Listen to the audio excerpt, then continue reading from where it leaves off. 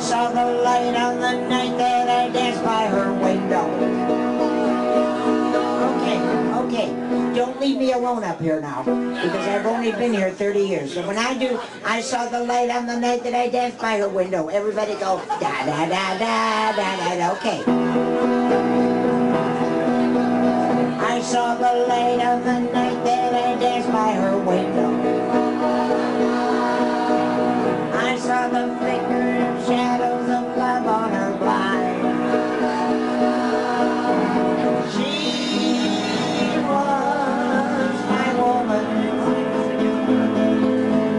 As she deceived me, I watched and went out of my mind. Every time I have visitors coming to town, say, listen, I don't care what we're going to do or where we're going to go to eat or whatever, but we've got to go see Saucy.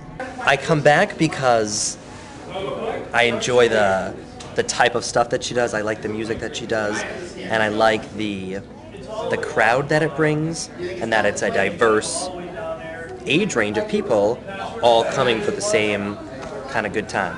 She loves that we sing out and sing with her, and that's what drives her the most. She's not there to sing for us. She's there to get us to sing. And it's catching. For whatever reason, it is catching. Once you get caught, you cannot resist. You come right back time after time.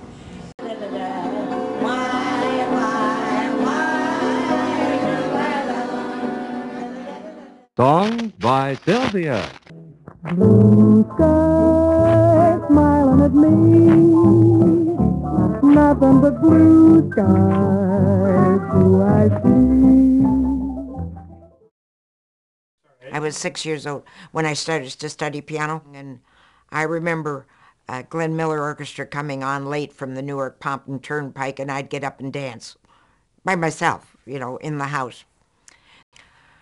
But all the while that I was at the University of Toronto, I was doing college shows,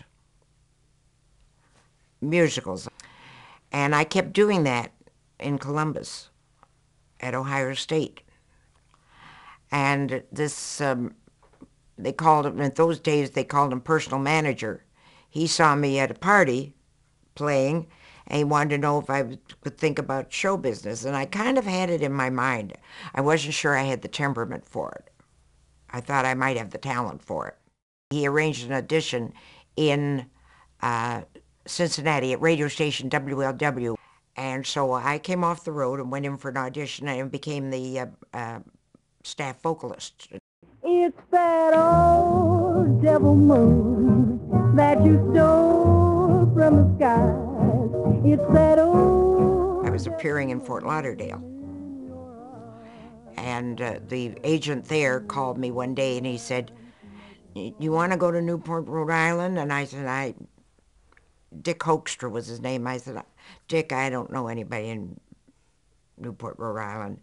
And I'm used to packing rooms, you know, who's going to come to see me? And I said, no, I'm going to, he said, Saucy, you like challenges. And I said, well, I know I like challenges. So I did. I come in, and that's when I met Mike. So rare, you're like the sparkle of old champagne, orchids in cellophane, couldn't compare to you. You are perfection. You're my idea of angel singing the Ave Maria. The nightclub show is something that I don't know what I'm going to do till I get there and assess the crowd. If I can make it there, I'll make it. Take it.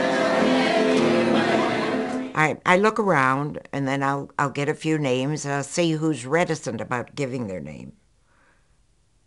Like sometimes they're reticent for the moment, and then an hour later they're a whole different thing.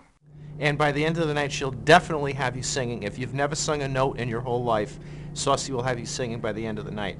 People from their early 20s people in their 70s and 80s. The crowd in that lounge every weekend is always different because there's always a new crowd in the hotel, and they all have a good time.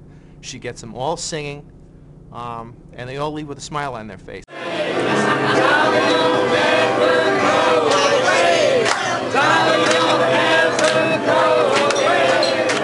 And somebody said to me the other day, you know, why don't you retire? Don't you want to retire? I said, where would everybody go? Where would everybody go if I retired?